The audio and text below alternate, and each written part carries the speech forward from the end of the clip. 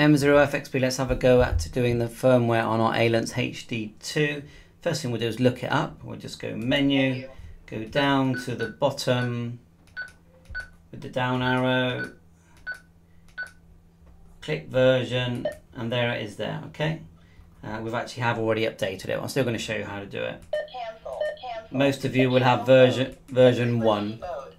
So the Smoking Ape has provided a download link for the firmware, and I've watched his video, and thanks very much for his video because it's helped me learn how to do this firmware. That's the Smoking Ape, okay, on YouTube. Next thing we'll do is connect the cable, which you've got here, turn the radio off and put it into firmware mode.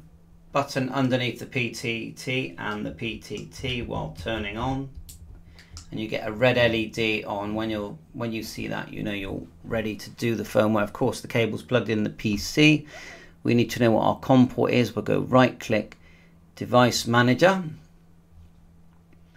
double click ports, and we are COM22. Let's just move this out of the way so you can see it.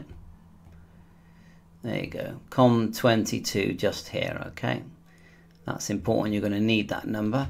Then go to the download by Smoking Ape and download. I just downloaded everything by clicking the download arrow here, and then it went to my downloads folder and I extracted it to a folder where I could find it called HD2 that I just created here. You right click, just go new folder and then name it, and then you can put everything in there just by clicking extract and selecting that folder. So now let's run it. So we'll double click that folder and let's run this software. Just going to re-extract it in there because I think I deleted it. Extract to. This is all of the folders, and then we just find the one called HD2, which is, where is it? It's on my desktop. So you click desktop and then you go HD2 firmware, click OK. It's in there now. And then we will just double click that folder. There's all the downloads there, of course. Took a while to go in there. So there it is there. Just show you this. We're going to double click it. I'm just going to use the top one. Double click this little blue and white folder.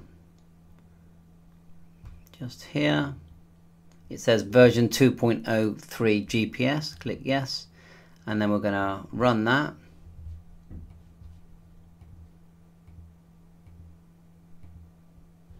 And launch the program. It's only a small little program here. Now select here, drop down 22 and connect, and then you click here, it says get version. Click that and it loads it up for you, and then you click update. And your radio will gradually load that in. It does take a few minutes, about 3-4 minutes. I mean, it's a nice radio. It's definitely an upgrade. It's got 500,000 contacts, USB-C charging.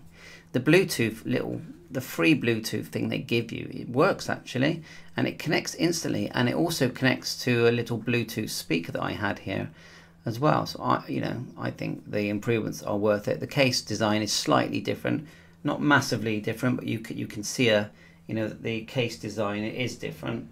I just put the pan across to the HD1, very similar but different. Okay, it's got a new red orange button here that you push it for emergency. I'm pretty sure it's got a broadcast radio. Right, we're very near now. GPS built in, Bluetooth built in, these are all features that are fun. And I don't feel like DMR will ever have more than 500,000 contacts, so it's confident. And the price, I mean, these are selling, I've just seen them, they're selling really cheap on AliExpress at the moment, like £150 with all the bits. I think that's good myself. I think it's a good price. I'll show you the link. Right, that's done. Just make sure it is. Get the message.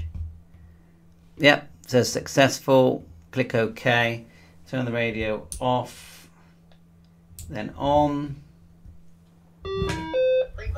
You get the, you know, the new colors. You get the night mode. So let's just show you. Go menu, and then go down to version. There you go. 2.03 GPS. I think that's the latest one. So I'll just show you that link that I saw. So here it is here. £165, but £24 off on orders that are over £145. Now where's free delivery? It looks like that looks like a USA one as well. Mine was about £165 delivered, and I think that was for what I got. I got the programming cable, USB cable. I got the drop-in charger. You can see here.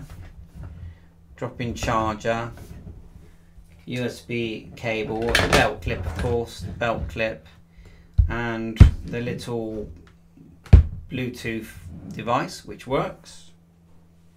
If I can find it, I put it down somewhere. No, I put it down, but it doesn't matter because it looks like any other Bluetooth device. So thanks for watching my channel. Firmware update Ailunce HD2 7.